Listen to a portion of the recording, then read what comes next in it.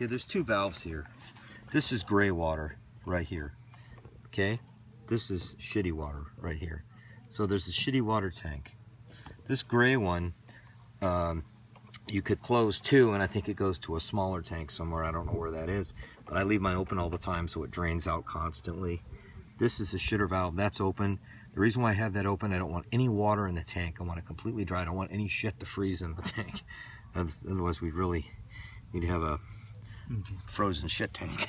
So that's open. But we close that during the time that we're here. You can keep a tank and then you open it up. And then earlier we showed you how we washed it out. So I put that there. Over here, I found a little valve that was closed, and I screwed it on the hose so that no animal would run up the hose line. And then just have that on there so it's screwed in. You can't get in there because it's shut. Here's the power here. I'm going to leave that plugged in. I didn't take it out last year. They're going to turn the power off.